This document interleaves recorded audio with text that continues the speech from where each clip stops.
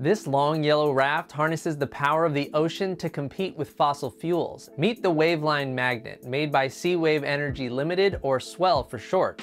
We spoke to the company's co-CEO to learn about how it works, the different needs it could serve, and what's next for this wave power tech. Let's dive in. We're not trying to compete with the other people in wave energy. We're not trying to compete either with wind and solar, which is already commercially mature. We're trying to compete with fossil fuels. Fossil fuels accounted for 82% of the world's energy supply in 2022, so the folks at SWEL are really aiming big.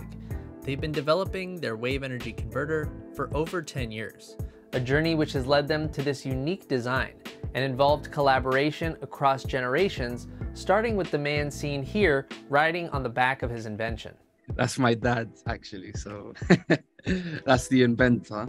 We are not a company that sits in an office and looks at numbers and produces reports and publications and says this is what our technology does. We sit on the system, we play with it, we understand it, we feel it. You know, just like when you're driving a car, you know, you turn the wheel and you feel how the wheel pushes back. You feel how things react to your inputs.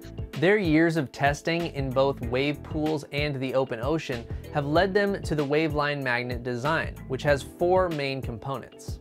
The first component, and well, you could say the most important, is the spine that runs down the center of the entire system. That is basically the component which holds everything together. It gives us a reference point to work around. Number 2 is the platforms which connect to the surface, to the waveline, what we usually call it. The third one are levers, so all they do is just connect the platforms to the spine. And then the final component is the power takeoff, which is the pumps. The pumps suck up seawater and pressurize it. By using the seawater itself, the Waveline Magnet avoids any risk of ocean contamination in the event of a leak, which you might get with other materials such as oil. The pressurized seawater is how the Waveline Magnet harnesses what Alex called the raw power of the wave, which can then be used for several different purposes. You can use this flow of seawater to create electricity, if you like, of course. And you can use that power to desalinate water on board.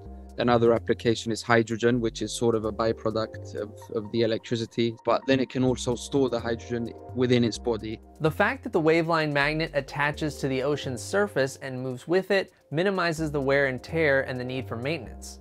SWEL also says its wave energy converter can be made from recyclable materials and is open to working with sustainability advocates and environmental regulators to ensure the final design protects ocean ecosystems.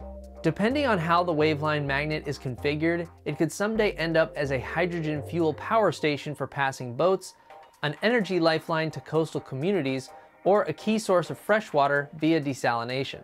The amount of wave power one of these is able to harness depends on how large it is and the size of waves in the operating area. On the larger end, these Waveline Magnets can be about 24 meters wide and 600 meters long.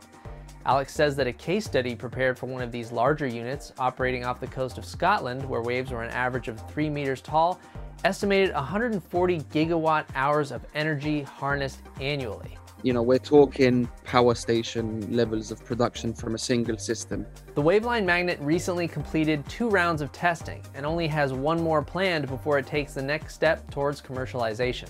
It's basically the last system that we're going to test before commercialization of our first, you know, commercially available product. This pilot will most likely be here in Cyprus. It's just going to be down there in the sea.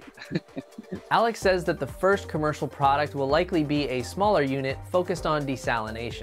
Our first commercially available system will desalinate, depending on wave climate, between 10 to 50 tons of water per hour at a cost which is about a third of the conventional methods. SWEL is also in the process of developing strategic partnerships to help bring its products to market.